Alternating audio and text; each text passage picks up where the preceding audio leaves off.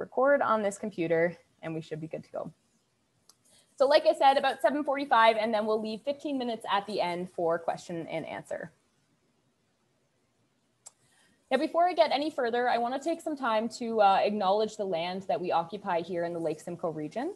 So the Lake Simcoe watershed has been inhabited by the Indigenous peoples since creation. We recognize the Williams Treaty First Nations, including the Chippewas of Georgina Island, Rama and Beausoleil, and the Mississaugas of Alderville, Curve Lake, Hiawatha, the Credit, and Scugog Island. We are committed to renewing our relationships and deeply appreciate their historic connection and unwavering care for this land and water. And I think this is a beautiful connection to what we're talking about tonight, because when we talk about climate change, really that comes down to caring for our land and caring for our planet. And we have a lot to learn from the First Nations and the Indigenous people who have occupied this land since creation. Now, who's here tonight? So I'm going to be leading the webinar. My name is Katie, and I'm an outdoor educator for LSRCA. So during a normal year, I work day to day out of the Scanlon Creek Nature Center. So that's our outdoor education center in Bradford. And I teach kids kindergarten through grade 12 outdoor education programming. I am an Ontario certified teacher. So I've got my teaching degree, and I've been working in environmental education for give or take 8 years now. I used to work for another conservation to the south, so a conservation authority, Toronto Region Conservation Authority.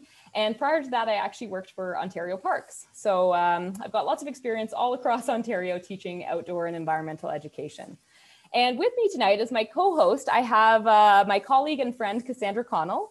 So she's also an Ontario certified teacher, and she's kind of my counterpart on our outreach education team. So typically her job would be going into the schools in our watershed and teaching environmental education in our classrooms. She's also our early years specialist. So she launched our amazing forest school program that we have at Scanlon Creek. And she's kind of the lead in our Therapy in the Woods program, which is partnership with Royal Victoria Hospital. I'm actually going to mention that in a later slide. So that's who we are. That's what we do at Lake Simcoe Region Conservation Authority. And a little bit about the Conservation Authority, just in case anyone here tonight hasn't heard of conservation authorities or isn't aware of us. What we are is we are a local watershed management organization. So we were incorporated under the Conservation Authorities Act in 1946. So LSRCA has been around since 1951. And our job is we've been dedicated to conserving, restoring, and managing the Lake Simcoe watershed. So if you look here on my slide, anywhere on the map that is colored in there, that's within our watershed. One of the things I love about conservation authorities is our jurisdiction is determined by water. So in our case, our common body of water is, of course, Lake Simcoe. And anywhere you see on this map that's colored in, anywhere in our jurisdiction, the water that lands on that land from rain, snow, melt, whatever it might be, will eventually drain into Lake Simcoe through the rivers and tributaries.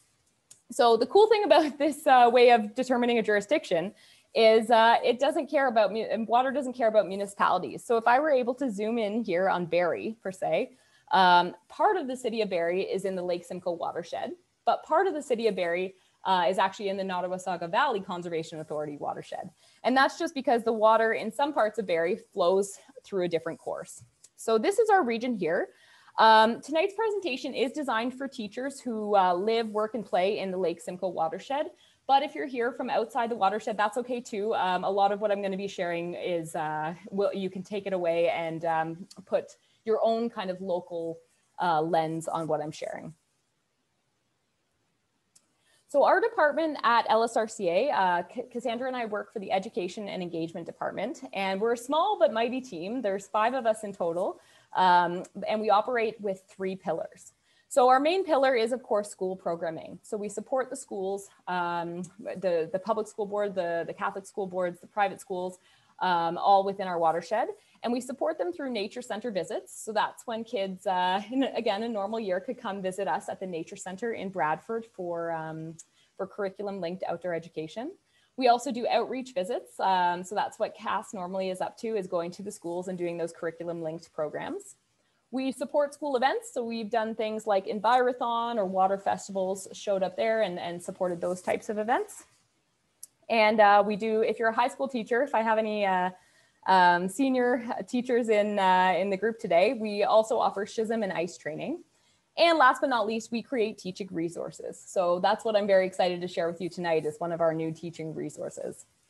Under our training and development pillar, we offer teacher professional development workshops. So we've done those in the past. We have teacher resource kits. So if you're interested in having your own kit of things to help you bring your learning outdoors, you can check out our website to learn more about those.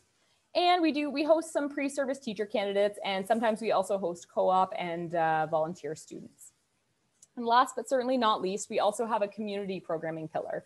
So these are the programs that we offer for members of the community. So we have outdoor education camps. For example, our Spring into Scanlan March Break Camp. We run that at the Nature Center in Bradford. And we also have a forest school program that I was telling you about, Cassandra launched for younger kids to come experience forest school. Another program we're very proud of is our program in partnership with the Royal Victoria Health Centre, our Therapy in the Woods program, where early learners can reach their therapy goals, but outside rather. So they're not doing their therapy in a clinical setting. They get to experience that outdoors in the woods, which is pretty cool. We're also going to be launching a new hike series this year, all about climate change. So stay tuned for that. I'm really excited about that one. And we work hard to do social media engagement. So at the very end of my webinar here, I'm going to plug our new Facebook group, which is something we've kind of developed in the past year. And it's a great way to connect with us and other like-minded environmental and outdoor educators. So that's what we're up to. We're a busy group. But I'm going to get to the purpose of tonight's webinar. So tonight's webinar is all about climate change in the Lake Simcoe watershed and a new teaching tool that we've created to help support teachers bring climate change education into their classroom. I see in the chat, Bonnie saying best Facebook group ever. Thanks, Bonnie. I agree. So when it comes to climate change, unfortunately, it's not a good thing, but this is something that is happening, and it's happening right here within our watershed. It's happening all over the world, but we have, our science department has done a lot of research about exactly how it's going to impact us here in the Lake Simcoe watershed. And in doing that, they've come up with some climate projections that I thought I'd share just to kick off our webinar tonight, just to put into perspective what we're expecting to deal with when it comes to climate change. So a couple things. The first thing, our temperature projections. So when we read these projections, we refer to a baseline. Baseline refers to real climate data from the past. So on average in the past, what our temperatures have been. And our annual mean temperature in the past sort of 30, 40 years has been about 7 degrees Celsius. We are expecting in the Lake Simcoe watershed by 2080, that average temperature across the year to be about 12.3 degrees Celsius. So that's an increase of 5.5 degrees Celsius, which is obviously going to have a lot of impacts on our lake ecosystems, but also on everything else in our lives. What's interesting here, what I like to take home from this slide is if you look here, we're suspecting that in our winter temperatures are going to increase by 6.5 degrees, which is pretty wild because our baseline winter temperatures are -6 degrees Celsius. And of course, a 6.5 degree increase means that in the winter, our average temperatures are going to be above freezing. So that's going to have really, really major implications on our lake ecosystem again, and what happens when our average winter doesn't result in freezing or snowing. Our precipitation projections are also a little scary. We're expecting more rain. So our baseline data comes down to 884 millimeters, but we're expecting by 2080 that to rise to about 970 millimeters. And not only that, but we're expecting when the precipitation does come, it's going to be more intense for longer durations, and that's going to happen more frequently. So we're expecting many more major storm events by the years 2080. Our growing season is going to become about a month and a half longer. So our baseline data there is about 150 days a year that we can grow crops. But we're expecting that to become much longer due to climate change to about 193 days. So overall, big picture here, what we're expecting to see in our region is warmer winters with more rain falling than snow, more of those freeze-thaw cycles in the winter, longer, drier, and hotter summers, more extreme precipitation events, and a longer growing season. So we're really expecting, things to change through climate change. This isn't really unlike other places across Ontario or even Canada, where this is kind of consistent with other regions. But some of these things affect us differently here, especially since we surround a lake ecosystem. So because of this, our organization at LSRCA has responded. And the way we've responded is we've come up with 2 different strategies. We came out first with the climate change adaptation strategy. And the adaptation strategy is all about how are we going to change to deal with the results of climate change? So what can we do to help our watershed residents stay safe and minimize the impacts or the negative impacts from climate change? Then we came out with our mitigation strategy. And our mitigation strategy is actually how we can combat climate change and lessen the effects of climate change. So how we can reduce our greenhouse gas emissions, or how we can prevent climate change from getting worse. Now, in both of these documents, a critical piece is, of course, education. We all know that if we want to build a climate resilient community in the Lake Simcoe watershed, we have to work on educating the watershed residents and the watershed students. So that's led me to where I am today and what I'm here to present to you. We also, I just wanted to share, because this study was done by Dr. Ellen Field at Lakehead University and through Learning for a Sustainable Future, LSF. They did this sort of survey across all of Canada to see where everyone was at when it comes to climate change and education. And they had some really interesting findings that helped guide our project. So the first finding I kind of pulled out was the majority of Canadians believe that more time on climate change education is needed. So this is across many groups that were surveyed. This is students, this is teachers, this is general public. The majority of Canadians all say, yeah, we should probably be spending some more time in schools, in the public education system, teaching about climate change. Now, when it came to surveying the students, what's interesting here is the students widely believe that climate change is happening. So they really, understand this is a real problem that's happening around the world, but of course in Canada. But they don't as widely express confidence that anything can be done about it. So this is really concerning to me. This is one that kind of gave me an aha moment, because we all know that of course, apathy doesn't lead to action. And really what we need right now is that action. So this is something I wanted to address as we expanded our climate change education portfolio. And last but not least, another big takeaway from this survey was teachers, so educators, they agreed they want to teach climate change, but they needed more PD or resources to help connect climate change to their courses. So it's really hard. We all know teachers are so busy and they've got so many curriculum expectations to cover. So it can be hard to kind of add this whole new unit or this whole new massive topic into the current curriculum we already have.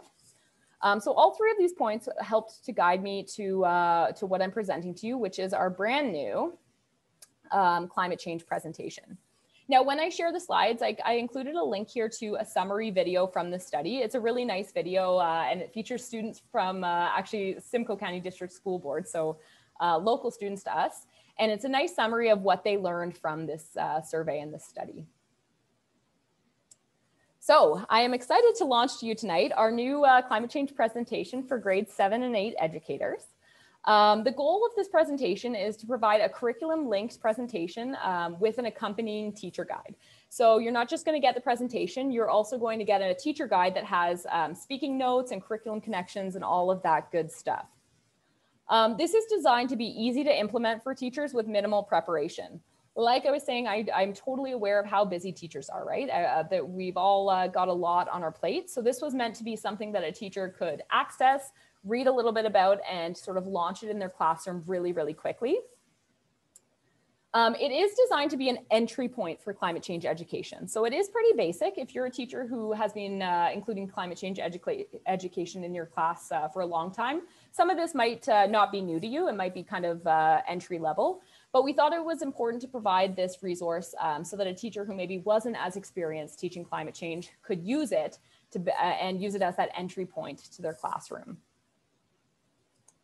And the last kind of goal of our presentation was to provide students with a local context to climate change and show them how what's happening on the ground locally. I always think to my education experience, and I think when I was taught about climate change, all I remember is the picture of the polar bear, right? The polar bear in the Arctic, and the ice is melting and all that. And as much as that's important, and climate change is a global issue, I think as a student, I removed myself from that. I thought, oh, that's an Arctic problem. But the reality is climate change is here and we're already seeing the effects. So I think adding that local context helps students to understand what's happening in their own neighborhood or their own community. We also wanted to talk about how local agencies are responding to climate change. So we're not the only agencies doing adaptation and mitigation strategies. Municipalities are putting them in place. Even our provincial and federal government are taking these approaches to climate change. So we wanted to give the students a chance to learn a little bit more about the response to climate change we're seeing here in Canada. So I'm going to show you right now how to access the resource, and then I'm going to walk you through it really quickly, just to give you an idea of what's included in the presentation. So this should work here if I got my text sorted out. Let's see. So again, you'll get this link. Actually, I think Cassandra might share it in the chat box here, but also we will be emailing my presentation out, and everything is hyperlinked. So you can access our website, and this is what you're going to find. It has a little bit of details that I've just shared with you about what the presentation is, some presentation planning, things you need to know. But the most important thing that you need to know from this page here is this button right here. So where it says get your free resources, to access our resource, you just have to click that. And it's going to bring you to a form here. So the reason we're collecting information is we just want to have a better understanding of who's downloading our presentation, who's using it, and we're collecting a little bit of data about how many students hopefully our presentation is reaching. So you'll have to fill in the information here. And then when you click next, you'll have to send it off and you will get an automated email. So let me show you what that looks like. Check your junk box just in case if you don't see it come to your email right away, just check your junk. But this is what it'll look like. It's an automated email and it's got two links here. So it has one link to download the climate change presentation and one link to download the teacher presentation guide. So you'll need both of those things. Now, if you download the presentation, let me just open this up here.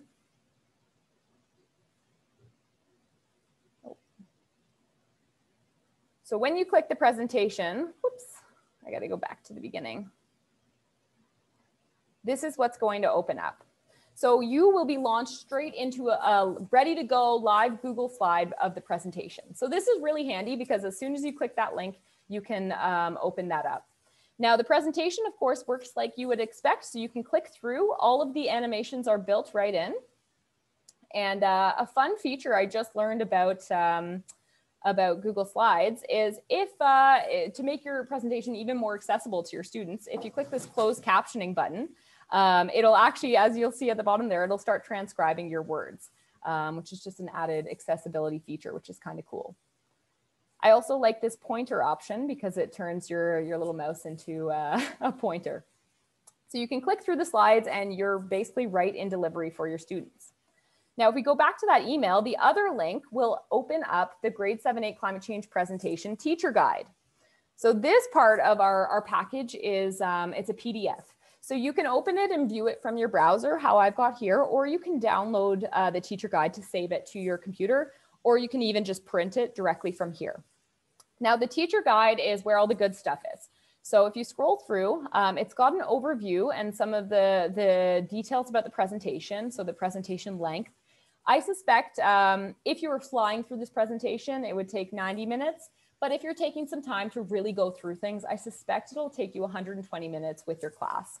And that's because there are some interactive pieces built in for the students to participate in. So I've got a word bank at the top of our teacher guide here. So you can share that with your students if you would like. And then that brings us to the slide overview and speaking notes section. So the way this is designed is it'll tell you the slide number, it'll tell you the slide title, and then it'll provide you with some speaking notes that you can use to deliver this presentation. Now the bold text for the speaking notes, that indicates that that text appears right on the slide. So for example, whatever words you're seeing on the slide will appear bolded in the teacher guide. The regular text indicates that there are additional speaking notes that are not on the slide. So you could literally read this as a script if you would like, or you can, of course, take parts of it or use parts of it as you will. And then the last bits of information that are included in the speaking notes are in italicized text. So this text indicates like a teaching tip or an activity to inspire some student interaction. So for example, in our first slide here, when we're talking about the Lake Simcoe watershed, it's giving you a suggestion. It's saying, put your pointer on any creek or river you can see on the map, and then ask the students by looking at the map if they can tell which way the water flows. That's just going to add some context to students learning about the watershed. So those are just suggestions. You don't want to read the italicized text word for word to your students. They're just suggestions to sort of add depth or add flavor, if you will, to your presentation. Now, the good stuff here is the final column on the side here includes the direct curriculum connections to the Ontario curriculum. So we have connected this presentation to the grade 7 and 8 science and geography curriculum. And it lays out the specific expectations in the curriculum that are being covered by that slide. So you see here, this first slide is hitting that grade 8. It's the water unit, Earth and Space curriculum expectation 2.2, 3.2. But as I go through, those change, right? So then, you know, the 5th slide, it's going to target the grade 7 ecosystems unit, and so on and so forth. So this is designed to make it really easy for teachers to know exactly what part of the curriculum they're achieving by delivering that slide. And this is also nice too, because if you were a grade 7 teacher, of course, you can spend some more time on the slides that are really hitting the grade 7 curriculum and go, you know, into a little bit more depth. So this is what the teacher guide looks like. It is quite long, and I'll be honest, I added probably more information than you'll need on each slide, but I figured it's always good to have more than too little.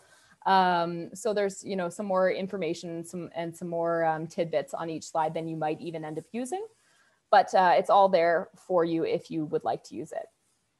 So coming back here to the slideshow, it would take me, again, 90 to 120 minutes to go through the whole slideshow in depth. So I am going to fly through it just to give you kind of a brief overview of what's included in the presentation. Again, so we put this first slide. We talked earlier at the beginning of my launch webinar here about the Lake Simcoe watershed, but we thought this was important to include to give students context about the reason we're talking about this kind of strange boundary. We're talking about the watershed that flows into Lake Simcoe. So that's a quick overview. We included learning goals and success criteria so the students can really understand what their goals are and by the end of the presentation, what they should be able to do in that success criteria.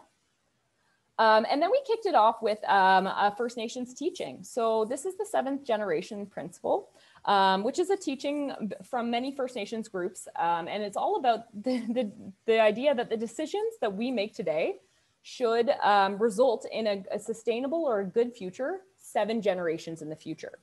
Now, this is a really beautiful quote we got here for our corporate adaptations to climate change strategy from James L. Port, who is the Environmental Health Coordinator at Georgina Island First Nation. So I just put the quote directly in there, and I kind of envision teachers sharing this with their students or maybe having someone read the quote out and taking a minute to let it sink in. Such an important teaching. And then we built in right after that a think, pair, share activity. So this is where you can start to see this slideshow. As much as it's just a presentation, it is meant to be an interactive lesson. So this think, pair, share activity would launch the kids into, again, thinking, pairing, and sharing. So they have to think of, I'm going to turn this pointer off, driving me crazy. They have to think of one action that the people living 7 generations ago did that still affect our lives today. And so this would be a good spot for you to review, you know, what was happening 150 and 200 years ago. And those types of prompts are included in the teacher guide. And then the second part of this is they have to think, pair, and share what is one action you've taken today or like in your life that's going to affect the people who live 7 generations in the future. So this could be as simple as like, what did you eat for breakfast this morning? Is that going to affect people 7 generations in the future, 200 years in the future? Yes, how? No, why not? So it's just starting to get them thinking about their purpose and their role on the planet and how their lives have been affected by our ancestors 200 years ago and how they're going to affect their ancestors 200 years in the future.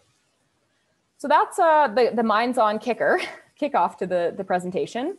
And then it gets into your really entry-level climate change facts. So this slide's going to go over basically what is climate change, the definition, what's causing it. It goes into climate versus weather. So what's the difference between the weather changing versus the climate changing? It's got some entry point stuff around greenhouse gases and the greenhouse effect. And even some simple high-level examples of the common greenhouse gases. So I made these little comics here. This one under methane. It's always good to have a sense of humor. The cow releasing some flatulence there. That's one of the big emissions. So you can have a good laugh with that about that with your grade 7-8 students. A little bit more on greenhouse gases. And then it's going to launch them into thinking about what they already know. So when you put this slide up, you can ask them, of course, what is this slide telling us? What is this diagram? What is this diagram of? And of course, grade 7-8s are going to say the water cycle. This is a really simplified version of the water cycle, which is nice. They all know that water moves through our environment in a cycle. But sometimes what we don't think about is how everything else moves through our environment and through our world in a cycle. So then I would throw up this slide here, which is a slide of the carbon cycle. Sometimes students are less familiar with this one. So you can discuss with them how the natural carbon cycle still works in balance, just like the water cycle, right? Everything is in a nice balance in the water cycle. Same thing here with our carbon cycle, right? So animals breathe out carbon dioxide, plants through photosynthesis use carbon dioxide and put out oxygen. We have this lovely little cycle here. But then this is where it gets interesting. The problem is humans are producing excessive quantities of greenhouse gases that have carbon, right? And they're altering the way they would naturally cycle in the environment. So then this slide is going to show us the carbon cycle today. So this would be a nice point to stop with your students and talk about, okay, what's different? What's changed from the last diagram to this one? Let's identify some key things here. So it just meant to put into perspective that humans are altering these natural cycles. Sometimes when we teach even the water cycle, it's like, oh, that's untouched, right? Students are like, that's just how it is. The water cycle moves like that, everything's fine. But this is meant to show them that, humans are a force on this planet and we are altering the natural cycling of nutrients. So after that, it goes into your typical greenhouse effect diagram. I couldn't find a better diagram. This is just the best one to demonstrate, the accumulation of greenhouse gases in our atmosphere and how that is trapping in heat. And then it's going to get to the local stuff. So we're already seeing the impacts of climate change in our region. All of this is in the teacher guide as well, but this picture here was taken in Aurora in 2017, I believe. And this one was 2019, I think in Georgina. So this is a wild story. These are ice flows. So a river kind of overflowed during the spring melt and the ice flows ended up in front of these people's driveway. So they couldn't even back their cars out in the morning. So starting to think about, climate change isn't a problem in the future. We're already starting to see some of these impacts. This slide has a link to a TVO climate special. I suggest watching this if you are a grade 8 teacher. It hits more on the grade 8 water unit, but it is, grade 7s might also enjoy it. And then so it gets a little bit more into, with all this happening now, what can we expect with our future? Now, the next slides are actually what I've already talked us through this evening. So there are climate projections. But before we get to that, we included some slides to explain to students how scientists actually end up at these projections, right? Like, how do we say, the globe is going to heat up 6 degrees by 2080? Where does that number come from? Is it a guess? Is it a wild guess that it's going to heat up 6 degrees? So we wanted to include some stuff in here so students could get a better grip on what the scientists and climate scientists are learning. So climate models. To predict the future of our climate, scientists use computer programs called climate models. So these work like a laboratory in a computer. They allow our scientists to do experiments that, of course, we couldn't do in real life without majorly impacting our climate. And they allow scientists to study how different factors could affect the future for our climate. So in our region specifically, I'll just click through really quickly here. We have gathered weather data from the Shanty Bay Weather Station for the past 100 years. There's a lot of data about the actual weather that has happened. So this is not, these aren't guesses. These are data collected because it's like you look at the thermometer and the thermometer says it's 20 degrees today. That's concrete data. There's no questions about this.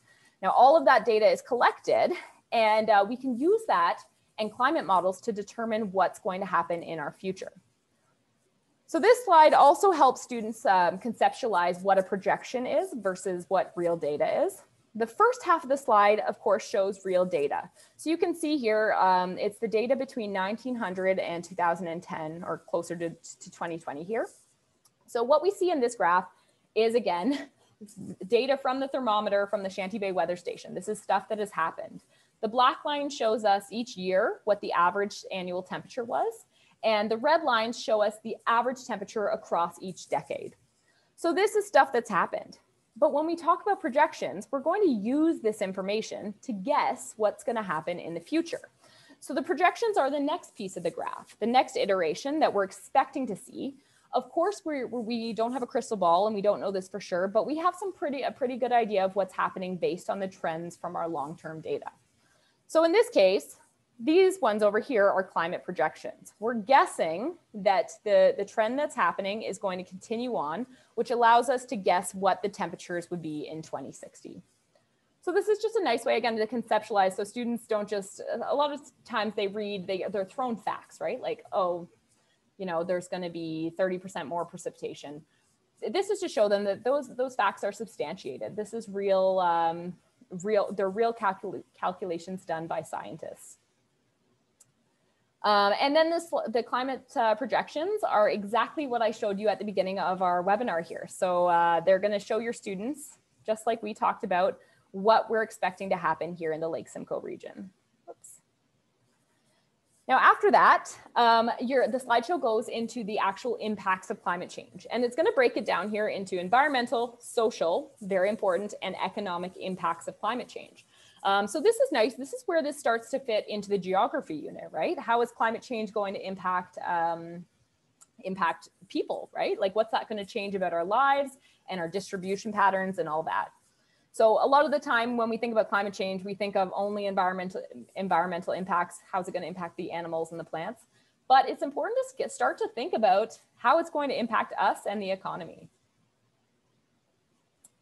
Now, these types of slides are really good for their curriculum as well, because they're starting to hit on the idea of thinking of cause and effect, right? So one cause can have multiple impacts. In this case, we're demonstrating that, you know, due to increased temperatures, Lake Simcoe no longer freezes over the winter. And then that leads to the fact that we are no longer able to ice fish, which results in loss of jobs in ice fishing tourism. The water warms more quickly in the spring, so some fish species cannot reproduce. The people who live on Georgina Island can no longer rely on ice travel to get to mainland during the winter. And then you're going to have your students sort out, okay, A, B, C, D, which of those is the cause, which is the environmental impact, which is a social impact, and which is an economic impact. So they have to start to think about the intricacies of all of these impacts. And I've got a few more slides like that. So this one's demonstrating how everything in an ecosystem is connected. So a chain reaction.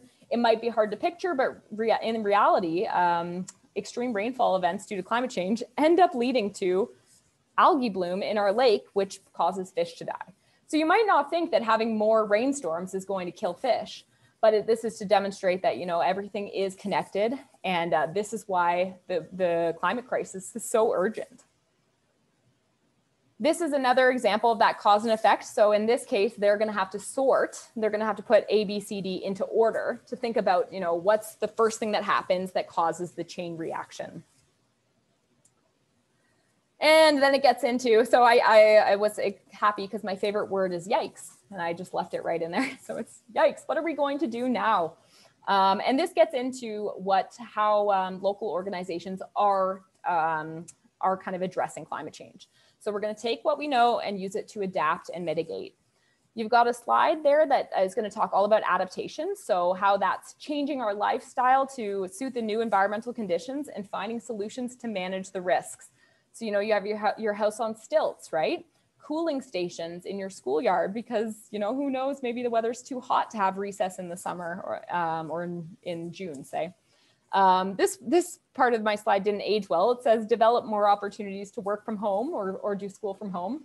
Right now, as much as it's been nice working from home, I would love to get back to the office. I'd love to see all my colleagues. And then it takes you to mitigations.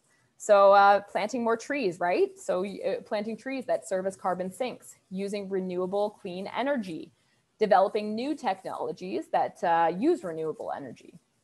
These are things that actually prevent climate change from getting worse.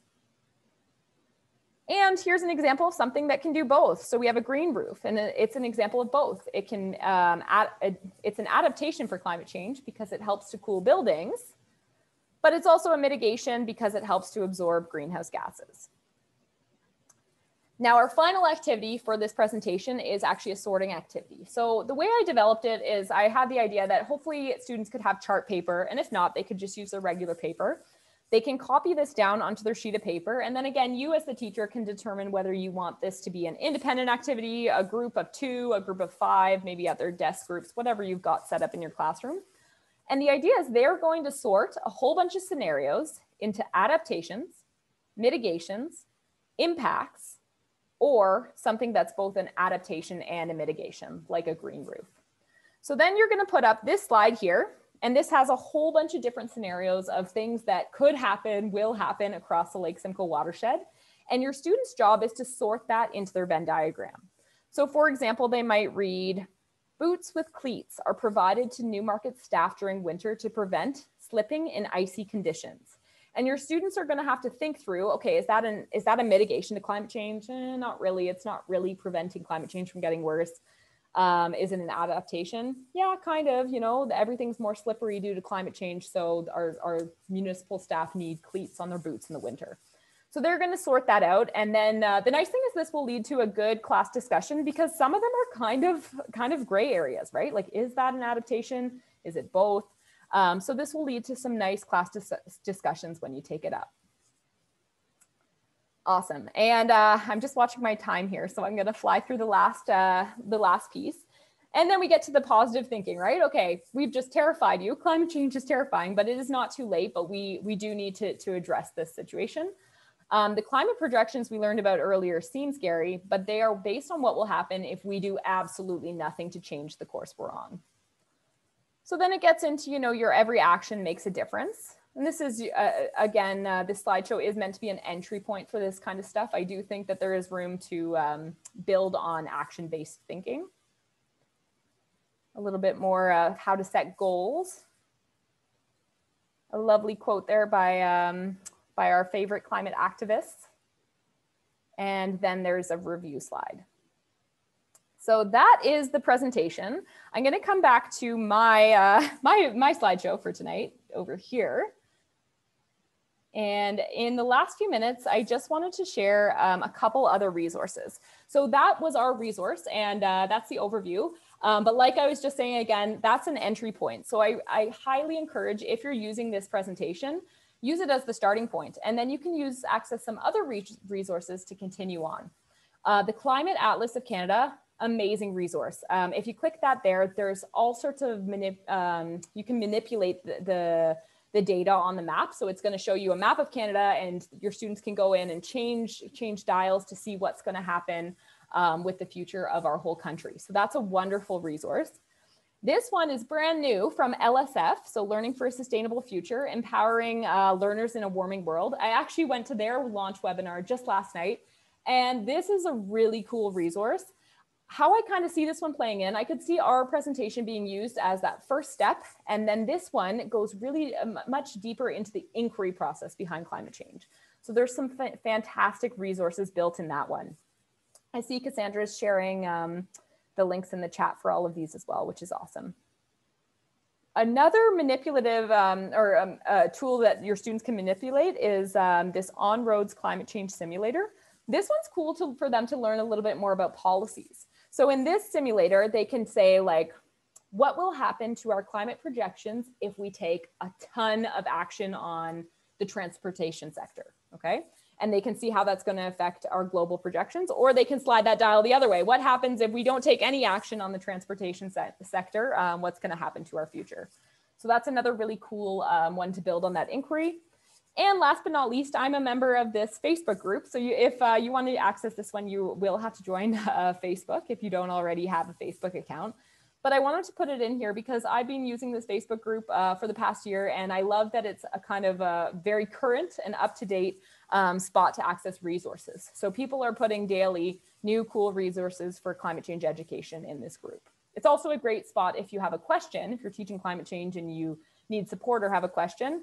If you put something in there, there's going to be a lot of wonderful educators who are there to back you up and help you out.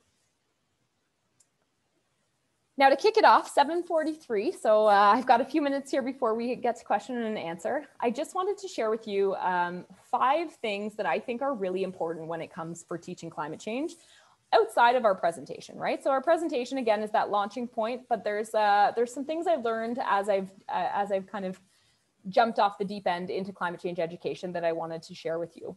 And a lot of these are substantiated in research as well. So I've hyperlinked a study there where they actually studied what is the most effective way to teach climate change. Now, the first one is there is no need to reinvent the wheel. There are so many amazing climate change education resources out there, like some of the ones I've shared.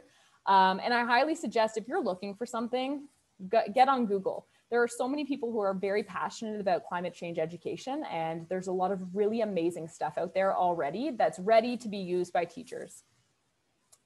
I also think it's really important to make it personally relevant for students and local. So again, follow their interests, but also talk about climate change from where you live, from where you exist, right? Because as much as it's a global problem, we have to approach it from a community thinking perspective. So bring it home, explain to them that the climate change is affecting us right here in our neighborhoods, in our communities, in our cities. Take the learning outdoors. I'll always bring this one up because I am a strong believer in the power of outdoor education. If kids don't have the chance to love the environment and to love nature and feel the benefits daily, it's hard for them to care. Why do I want to protect nature if I don't have any positive memories spent in nature? So take the learning outdoors. This is really easy to do with climate change education because you can literally explore the climate. You can go outside and be like, okay, what's the weather today? Is this what we'd expect based on our climate? Those types of things are great connections for students to make. Provide time, space, and support for processing challenging ideas. This stuff is hard, right? Like this is scary and absolutely eco-anxiety inducing, right? Talking about their future that's going to be majorly changed due to climate change. And I'm of two minds with this one because I've been told that teaching action-based climate, so teaching how can we solve the problem rather than just teaching the problem is a really positive way to combat kids getting eco-anxiety. But I think that you also need to provide students with a chance to sit with their anxiety and kind of process it and feel scared and feel sad and really explore those feelings and then move forward from them. So I think our role as a teacher, of course, is to support the social emotional learning of all our students. And you can do that just by providing them the time and space they need to process some of these challenging ideas.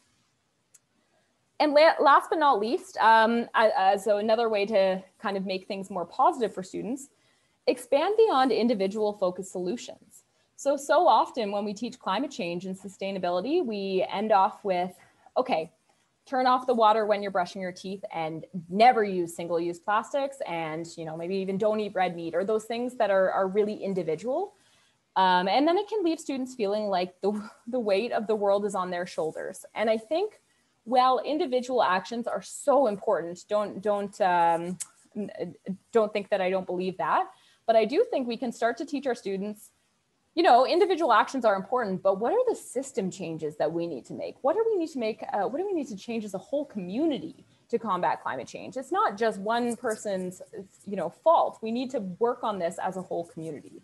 And I think that sense of teaching those types of solution helps to make the kids feel more a part of climate change action rather than kind of like, oh, I'm scared, I don't want to do anything wrong. So those are my kind of 5 take home I wanted to throw at the end of my webinar here, just hopefully to add some value to our presentation. And that is all I've got for you. So thank you so much for joining me. I was so glad to see some familiar names and some new ones in the chat tonight. I'll be here for the next the next 15 minutes or so. If anybody has any questions or comments or wants to share, please feel free to share them in the chat, and I'll do my best to answer them as well as I can. So I see Bonnie says Scudsby. So Simcoe County District School Board is having a virtual film festival, Feb 22nd to 28th for students. Oh, for the movie 2040. It's really good. I've watched 2040. That's it's awesome. Amazing. And it's so all good. Dealing with eco-anxiety, but it's the opposite of the inconvenient truth, where it's 8 minutes of doom and gloom and then 140 minutes of all the solutions that currently exist, that if they existed in more spots would take care of everything. For sure. Energy, transportation, food security, the full range. I've never been more excited, and I got the rights for the school board. So it's a Monday to Friday for students and teachers, and then I got the rights for over the weekend so people can watch it as families. Awesome. That's so good. Yeah, it's a really good one. It's free for the Simcoe County family, so to speak. So that's coming up. Cool. Thanks for sharing, Bonnie. I'll have to hop on board that one. We'll talk. And actually, well, some people are still in my group here. On my last slide, I do have a link to our Facebook group, Outdoor Learning with LSRCA. We mentioned it earlier as a little plug, but that's another great one you can join, because if you join that one, you're going to have direct access to me and Cassandra and our whole team of outdoor and environmental educators.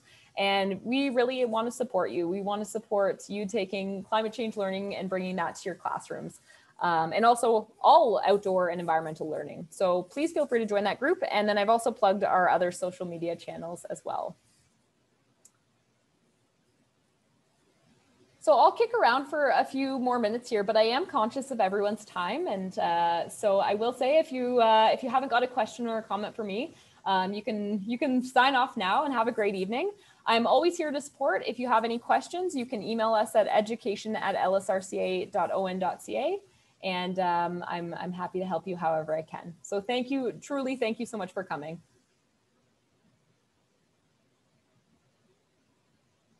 Yeah, sorry, I got to bail. I got another call, but there's also through Project WET, there's a climate, water, and resilience manual, and I'll be trying to put together a workshop for that virtually, and that'll be coming up next month. I just needed to get over the conference from last weekend, and then and then eventually I'll get on that one, but it's coming. Awesome. Thanks, Bonnie. Oh, and thank you everyone so much for the nice comments in the chat. That makes me so happy.